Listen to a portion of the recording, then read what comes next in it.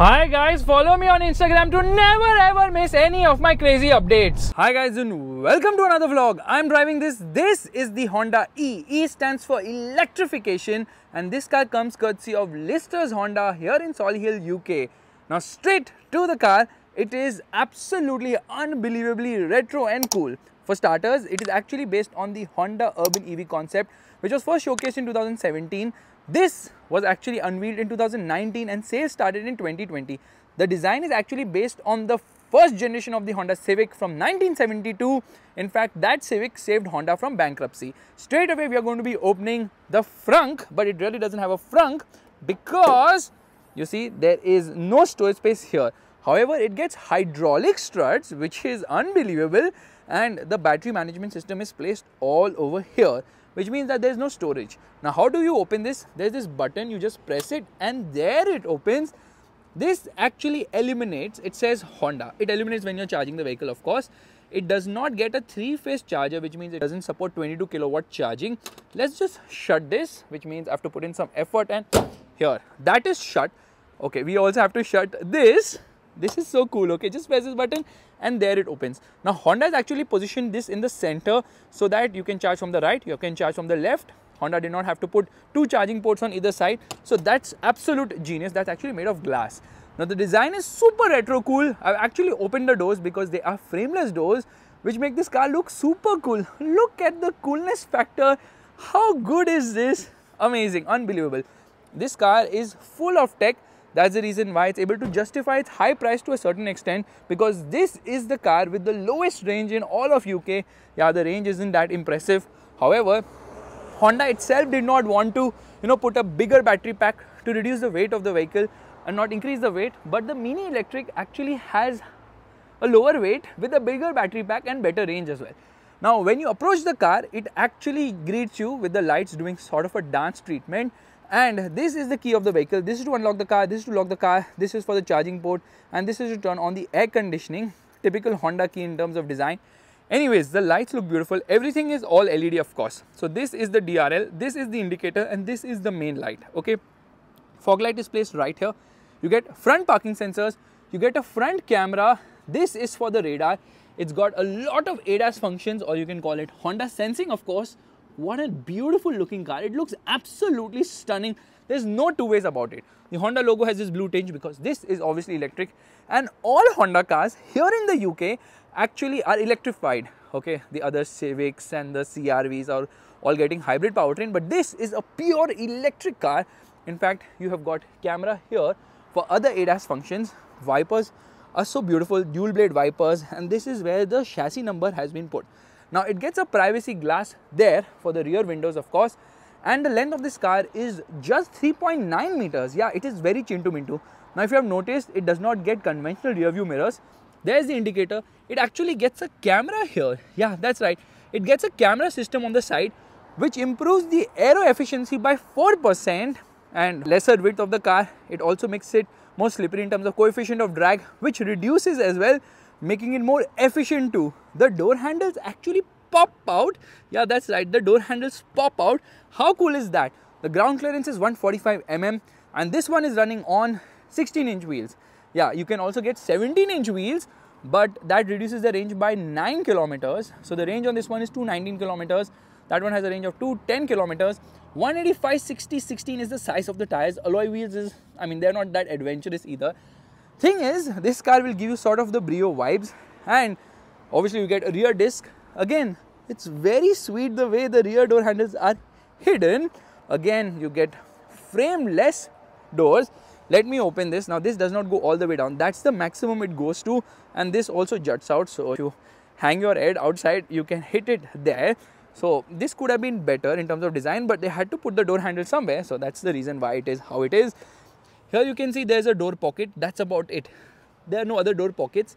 Meanwhile, it gets a 8-speaker system. So you can see that there's a speaker here. It gets an amplifier. It also gets a subwoofer. And here is the button for the lights. It gets spotlights, which you can see on the top. Seats seem very comfortable, but they really aren't because under-thigh support is a bit of an issue. So here I am. Okay. Legroom and kneeroom isn't that great. Under-thigh support is very poor because I'm actually sitting on the electric motor, which is right below. Height adjustable, you get the seat belts which are height adjustable at the front. And look at the color of the seat belts. That's kind of cool and different as well. This is the button to operate the lights, and here you get 2 USB charging sockets as well. Well, that's about it. Not much at the rear. You get magazine holders and 2 adjustable headrests as well. Defogger and all that is obviously given. Says side curtain airbag here. Beautiful LED spotlights. The dashboard is just next level because this car has got 6 freaking screens. 6 screens in a Honda is unbelievable. Pinch me, am I dreaming or something? Let's get out. But before that, let me tell you, it gets fabric seats everywhere just to go with the electric ethos of not killing animals and using leather. But the steering wheel actually uses leather. Oh my god, there's no space here. Poor under thigh support. So yeah, they kind of messed up in terms of the rear seat because the electric motor is placed right below. I mean, somewhere here. The battery is obviously placed in the floor pan like all EVs. But the battery management system takes away the front space. Doors open almost 90 degrees, so I can't say take that Tata Altroz because it's not as wide, but still hugely wide opening doors. In fact, Honda knows 3 people will not sit in here because the cabin is not wide enough. The center passenger does not get a head, does not even get a shoulder because there is no center seat belt either. And Isofix child seat mounts, of course. I love the way the coloring has been done. Okay, it gets a sunroof at the front that does not open. It's a glass basically which does not open. You can see from the top that sunroof just does not open. Did the door close? Yeah, it did. Coming to the rear, the retro coolness continues. In fact, if you're not very alert, you might for a second think that this is the front or the rear. But here in the UK, the rear number plate is finished in yellow to tell people which direction the car is going in. This is the rear fog light. You can see the indicator. That is the brake light, of course. And then, you know what? It is so freaking cool, this car. This is where the camera is placed. Okay, I think this is for the reverse light. It says Honda E. E stands for electrification. And there is a camera here as well for the inside rear view mirror camera system. High mounted stop lamp, sort of a spoiler treatment. There's the rear wiper washer. And yeah, where is the washer actually? I said rear wiper. Can I spot the washer? I think the washer works from there probably. Anyways, look at the design. Unbelievably retro cool. Honda has nailed it out of the park this time. Rear parking sensors. In fact, these are reflectors, of course. And you can see the underbody of the vehicle. Yeah, there is no spare wheel here, but there is a towing hook. Let me open the boot right away, which is a very small one. 191 liters. Now, because there is no storage space in the front, the charging cables are actually placed here, which robs away the already small boot. And below here, there's some storage space, but yeah, not much as such. Not very practical car, but for light, now they have got these spotlights, which is very cool indeed. I really like it. There's a hook here, parcel shelf. In order to increase the boot carrying capacity, I just pull this lever and push the seat down like that. Yeah, now it makes it sort of flat. To increase the boot carrying capacity, that's about it. Hard plastics, of course. Let's shut this. Kind of reminds me of the Brio in many ways. Well, it's making this sound right now. Here, let me open the rear door and put this seat back into place. Wow, okay. I love the material. I love the finishing. It's so freaking cool and nice. It has a digital remote which basically works with NFC. So you have the Honda app. You just have to maybe tap your phone right here and then it unlocks the car. So yeah, digital key as well. Here you can see the door pockets are actually small, not that big. These are the controls for the power windows. One touch up and down for all the windows. And here you get the controls for the outside rear view mirrors. This is to lock or unlock the vehicle. This is for the child lock function. Yeah, there's a tweeter here. Material finish is nice, but hard plastics lower down. I like this sort of a bronze treatment, rather bronze or brown, I don't know, for the seat belt. In fact, it even says side airbags in a similar color. Seats seem very comfortable, nice. That sunroof is decent size, not very big.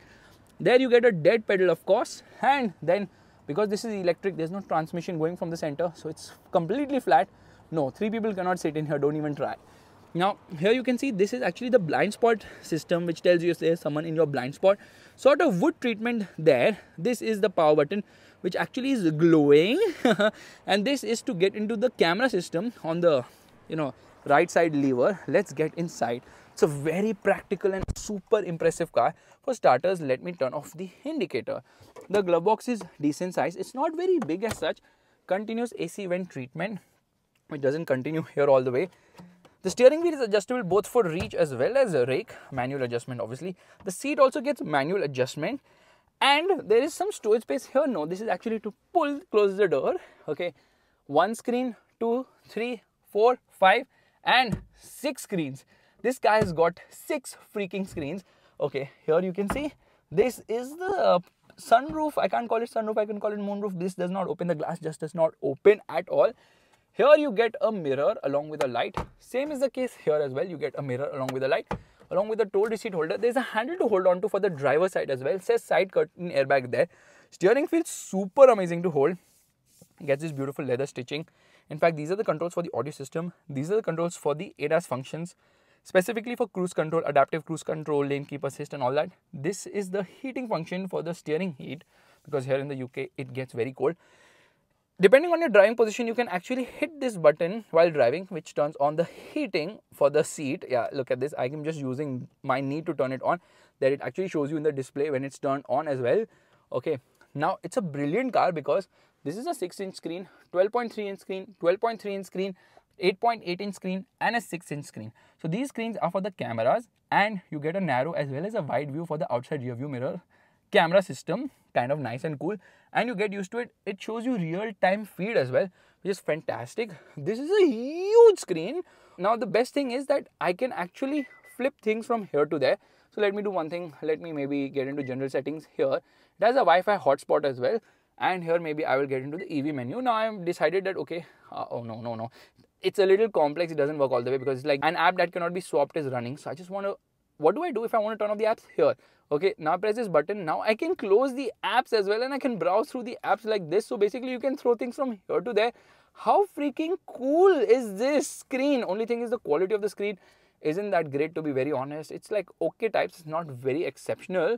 So here we turn on the EV menu, and there I'm just going to turn on the general settings. It's loading, and now I want to swap. Yeah, I can swap things from here and there, which is fantastic. There are buttons here. These are for the audio controls, of course. And again, NFC button is there. Get into the home button here. So some physical controls are there, which is fantastic. This is for the self park function.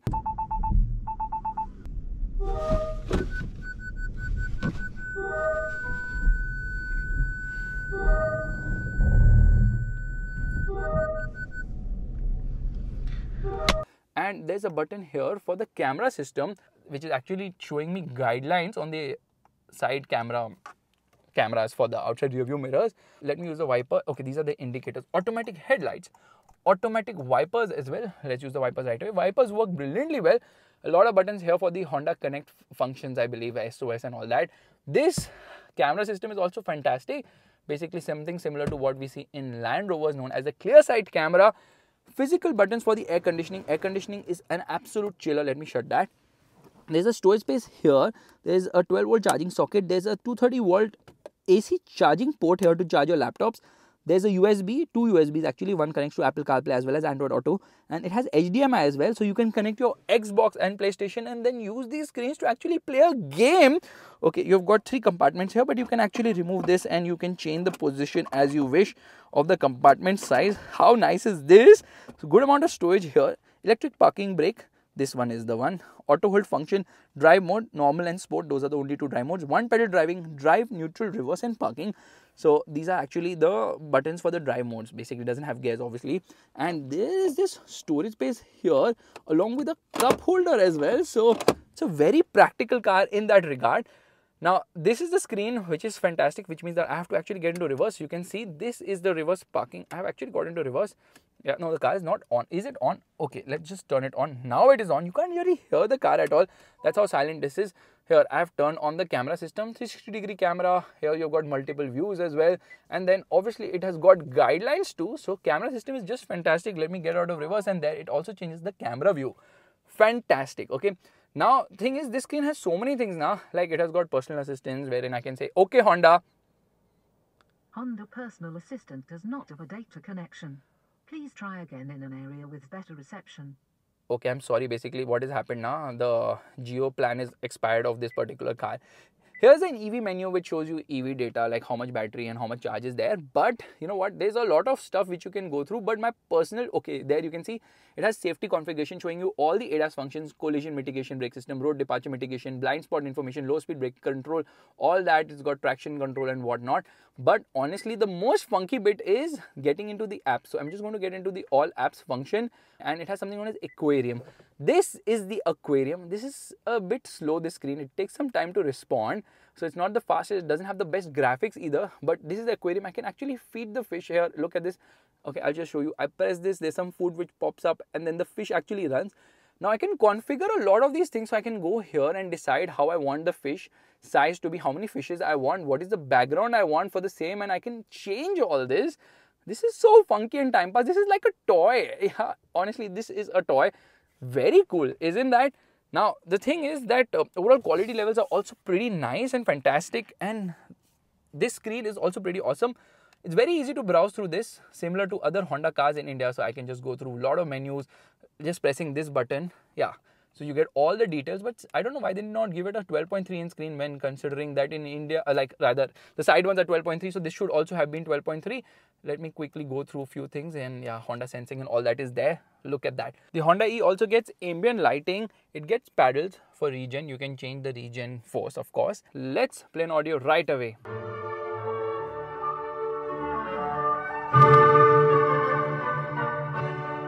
Audio quality is actually decent. Now the thing is, this windscreen actually gets de-icer function, which basically when it snows hits the windscreen, similar to what it does on the rear defogger. But rear defogger has this design element which is not there on the front windscreen, otherwise you will not be able to see what's happening at the front. A regular front defogger actually works with the air conditioning blower. Here this thing is actually having a heating panel which heats it to de-ice it, of course.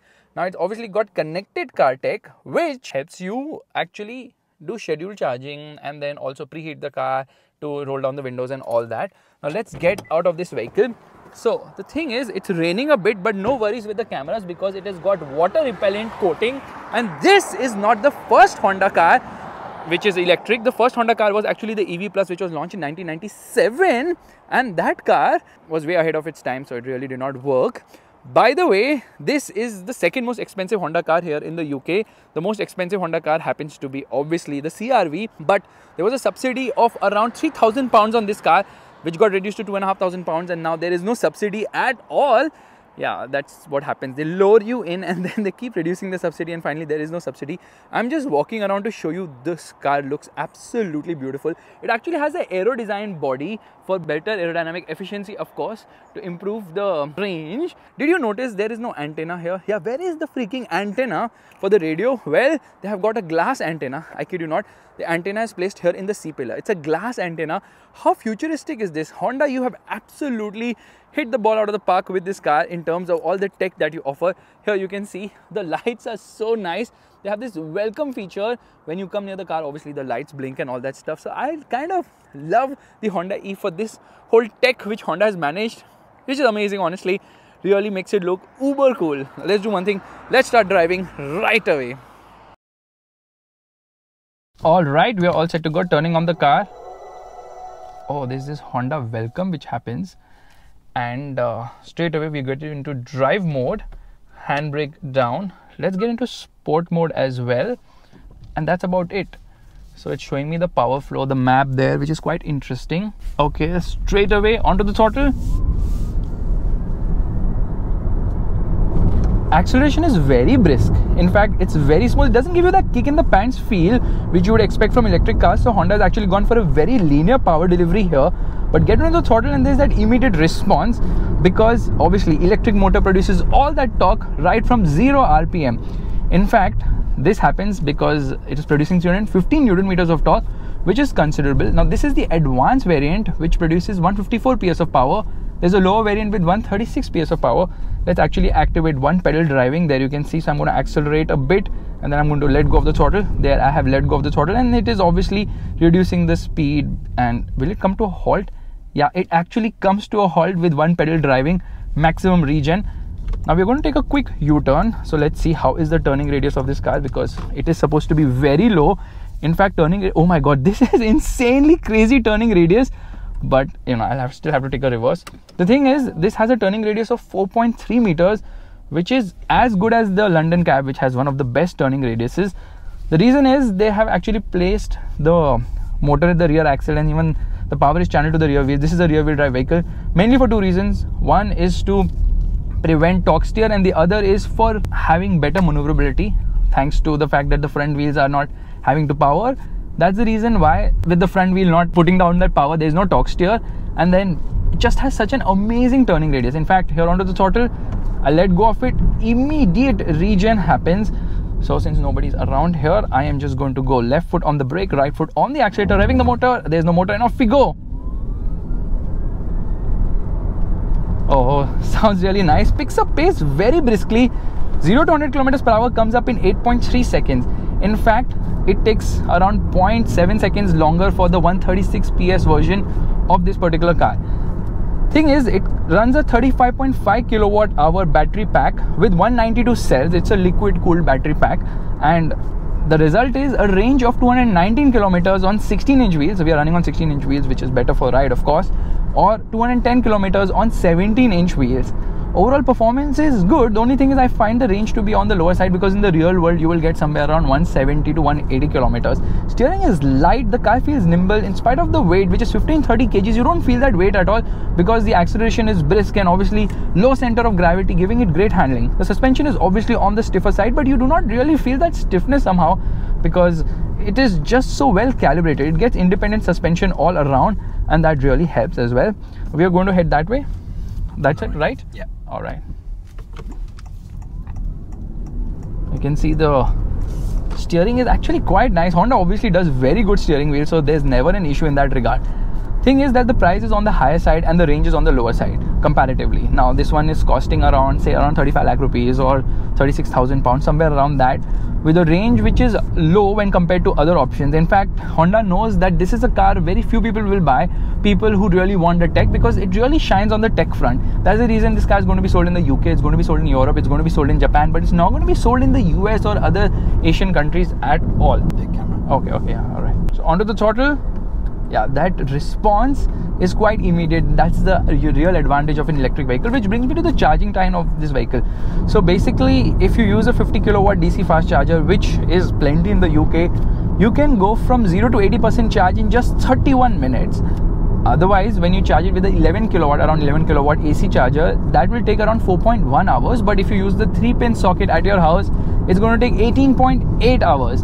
The real reason why Honda did not want to plonk a bigger battery pack in this was weight, of course, because that would obviously increase the weight of the car and then that will affect the range as well. However, the funny thing is that the Mini Electric actually has a bigger battery, yet it weighs lesser, and then obviously it has a bigger, or rather longer range as well.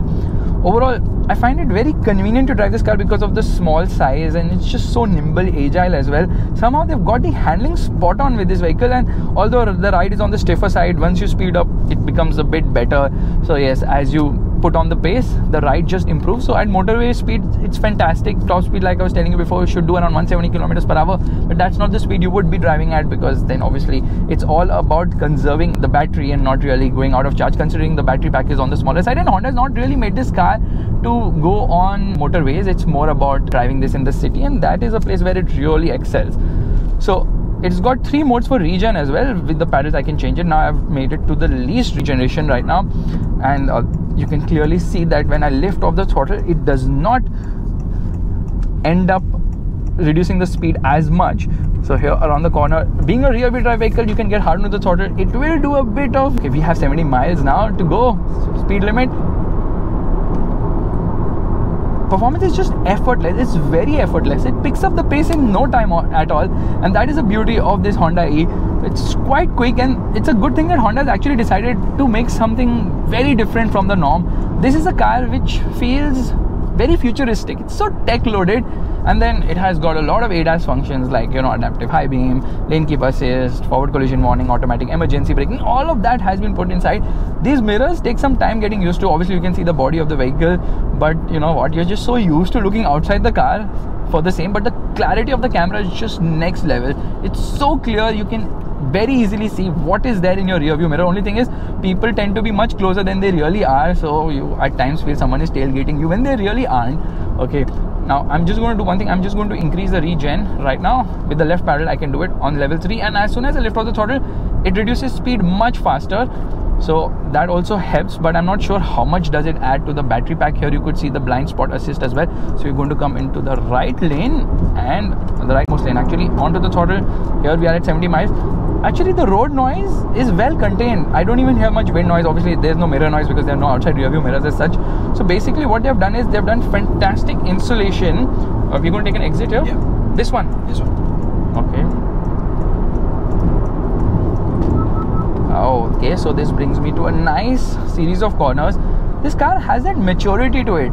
It just doesn't drive like a small car. It drives with a car which a lot of maturity to it. Somehow it just feels very advanced. It doesn't feel like a small car in the way it drives. So Honda's done a fantastic job in that regard. So it is very tech loaded, decently quick from 0 to 100 kilometers per hour in 8.3 seconds. It's actually fast enough, but the only thing is that the range is not that big. Otherwise it's pretty flawless. It's just small. It doesn't have a very practical rear seat as such, but very impressive. I'm very impressed by this Honda E. I never expected it to be so good. In fact, this car was never on my radar either. I was like, okay, fine, the Honda just launched an electric car. It will be just another electric car. This is a very desirable electric car, and this is a car you would really love because it turns a lot of attention. Everybody turns around to look at it as well. Look at this blind spot monitor working at the moment. Let's just turn this into that camera function, because since there are cameras everywhere, why not do this as well? Honestly, when first time I drove the car with such a camera, it took some time getting used to, and with this also, this system is taking some time getting used to, but once you get used to it, you're going to love it. The level of clarity from the cameras is unbelievable. And you know why? Because this car has such a wide screen, multiple screens. Okay, there, I let my hand off the steering wheel. It's actually showing me a warning there, telling me no, you should not be doing that. So that's also kind of cool.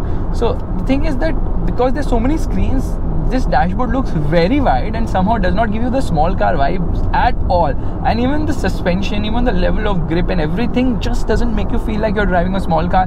It has that sense of maturity and sense of big car feel somehow, which is unbelievable. Something I never really expected out of a Honda E, because it's actually a Chintu Mintu car but doesn't really feel like one. Unbelievable, really very nice. And this instrument cluster could be a lot more loaded. It's very plain and simple with too many things happening here somehow. Because Honda has decided not to give it like crazy acceleration and linear pull. In the city you feel very comfortable. It's not like you accidentally get onto the throttle and the car will just rush away. No, it does not happen that way. Probably they have done it to conserve the energy consumption as well. Oh, look at that truck, wheels spinning all the way. Somehow gives me that vibe of a Honda Formula 1 car when you push it. Maybe because that also has electric assist. I kind of feel that sound coming from that electric motor. When you're getting bored in traffic, this is what exactly you do. That's a revolutionary feature, because you know what? You're being so constructive that when you come to a halt, you actually stop and feed the fishes, and it's saying it's not available when the vehicle is in motion. That's a bit of a bummer. Thing is that steering wheel is so good somehow. Okay, there is some amount of body roll because of the weight, 15-30 kgs, but you don't feel that weight because of the low center of gravity. So overall, it's a very nice car to drive, very attractive, amazing design, and then a lot of features which make you want one. This has the same level of coolness as say a Mahindra Thar or a Suzuki Jimny or something of that sort, and that's the reason why people are actually going ahead and buying this car in spite of the higher price and lower range.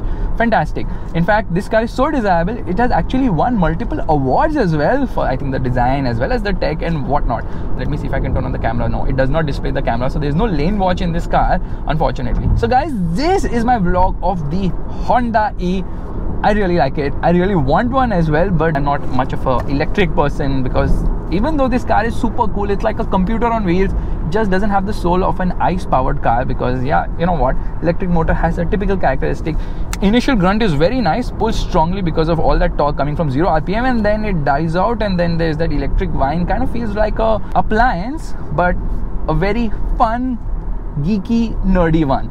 If you like this vlog, make sure to give the thumbs up, that's the like button, and also subscribe to the channel. I will see you guys in the next video real soon. And you know what is the funniest thing I'm going to be doing today? Well, I am actually going to go to a fuel pump and just to have a look at the faces of other people who are spending money, 173 pence on filling up, which is like 1.73 pounds, approximately 160 rupees, because I don't have to do that. And yeah, on that bombshell, it's time to end. Bye bye. So where do we fuel up?